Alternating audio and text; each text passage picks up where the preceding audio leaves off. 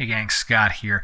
ON1 has released Photo RAW 2025. The new version is available. In this video, I'm going to run through the key features, the new things that are in Photo RAW that I want you to be aware of.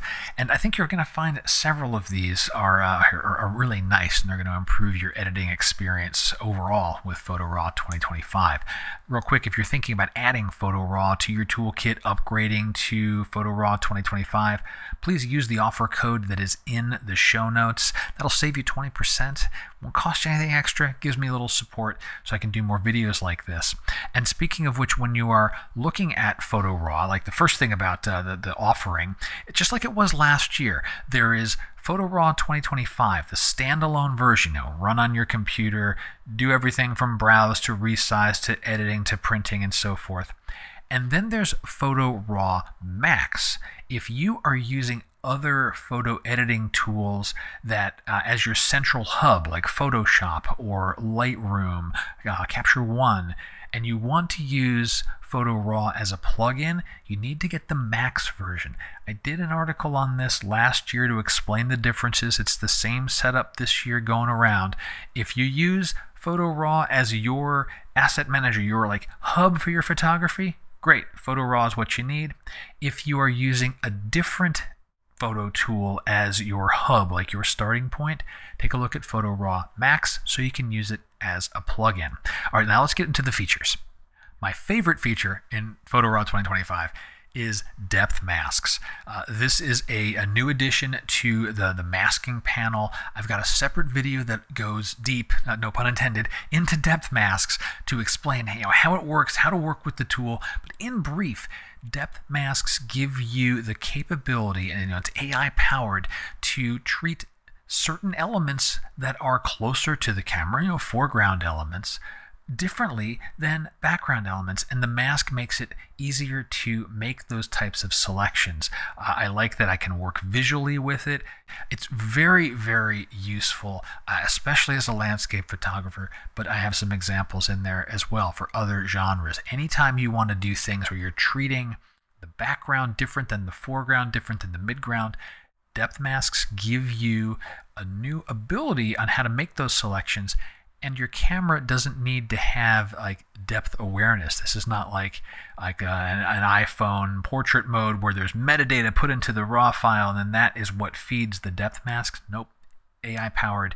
It figures it out for you, and it's really, really slick. It is my favorite feature of 2025 Photo RAW. Next one's Generative Erase. That's a big improvement to retouching. There's a new Generative Eraser in the retouch group, AI powered to do distraction removal. You can use a paintbrush, you can use Generative Eraser. You paint over something you want to get rid of, and then the AI thinks about it, and fills in the gaps. And there are a couple of different AI models that you can use with the Generative Eraser. I have a separate video that goes into all the details. I also have videos on the explanation of the two different AI models that are available and when you might want to use one versus the other, the things to consider about that. So check those videos out. But Generative Eraser, very cool. It's going to speed up your retouching workflow. I promise you, it's going to speed things up.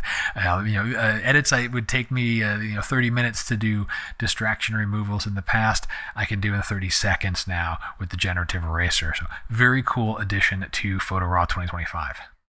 Another improvement in the AI space is Generative Crop. Now, we had Canvas Extension Crop in the previous edition of Photo RAW.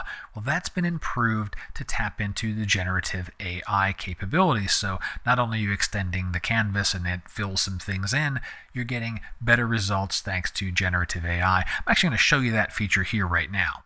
So this photo here, I'm basically done with it. Let me bring up the crop tool, and I want to extend the canvas to the right a little bit just to give the right hand edge a little more breathing room.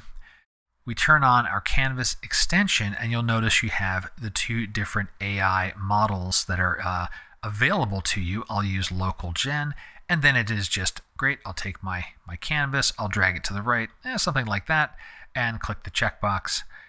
I'll be told I'm going to create a layer for my new pixels and my new sized canvas. the AI goes off, thinks about it, and then we'll fill in the right-hand edge, in this case, of the canvas here. It's just about finished. There it goes. And it did a nice job. It extended out that sky and filled things in. And a little softness here. That is typical for generative AI. And I might do a little tone down on the coloration there to match things. But that is how the generative crop is working. It's leveraging the generative AI that is elsewhere in Photo RAW. You're going to get better results if you are extending your canvas with the crop. And if that wasn't enough AI for you, the Perfect Eraser got some updates in Photo RAW 2025, 2 AI-powered modes, one to remove dust spots and another to remove power lines. You open the Perfect Eraser, you click one of the other buttons, the AI thinks about things for a minute and removes the dust spot, removes the power lines. I've got a separate video that goes into that feature. I really like the remove dust spots. That's going to speed up workflow. You got smudges on your sensor or whatnot. This is going to help you find them and just take care of them for you. So the remove dust spots and remove power lines features in the Perfect Eraser. Another nice AI add to Photo RAW 2025. The Effects module also got some new filters, 2 that deal with color. The first one, Edit Color, is a color control supercharged. It's an impressive filter. It takes the best of hue, saturation, luminance control from things like the color adjustment tool, as well as color range masking. It kind of bundles it all together in a single place.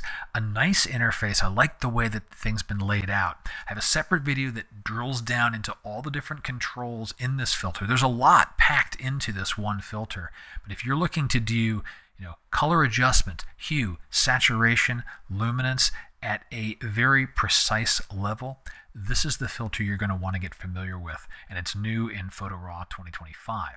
The second new filter in the effects area is also color related. It's called Match Color.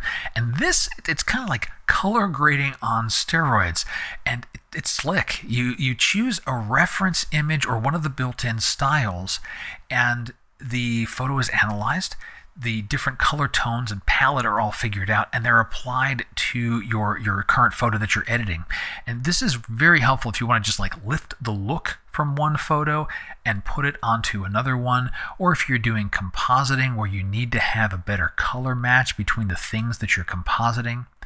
The Match Color filter is going to help you out. I got a separate video on that explains that particular filter as well. Go check that one out. I think you'll find it's fun. I like it as a finishing filter for certain looks. And if you're doing compositing, you're definitely going to want to get familiar with Match Color in Photo RAW 2025.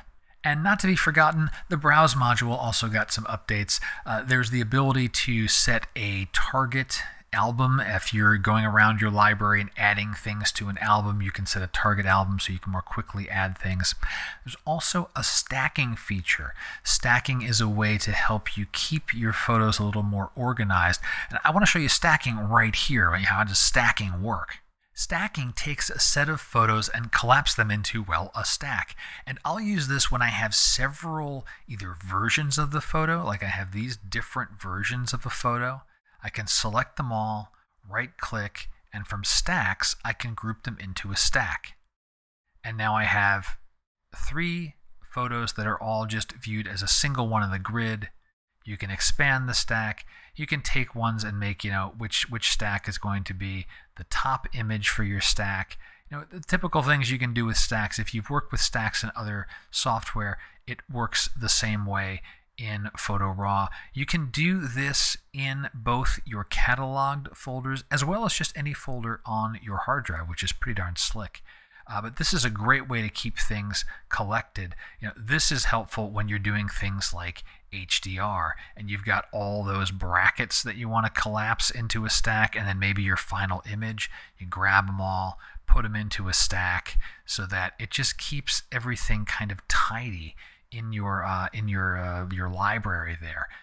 Time lapses where you've got photos upon photos upon photos. I don't need to see all of the photos that were in the time lapse. Collapse them down. anything you're doing, like I said, versions, compositing, or you just have several photos that are similar and one of them is the best and a few others are similar, collapsing those into a stack, very helpful to keep your library organized, keep your grid view tidy, and it's a nice addition to 2025. So that is the rundown of what's new and exciting in Photo RAW 2025. Do check out the other videos I have linked in the show notes there for more details about several of these features, especially the depth mask feature. Check that one out. Edit color. There's a lot inside that filter, and these other videos will unpack them fully for you. But here I just wanted to give you a taste, a broad overview of what's going on in Photo RAW 2025. Hope you found it useful. Got questions? Go ahead and drop them below. And until next time, my name's Scott Davenport. Have fun.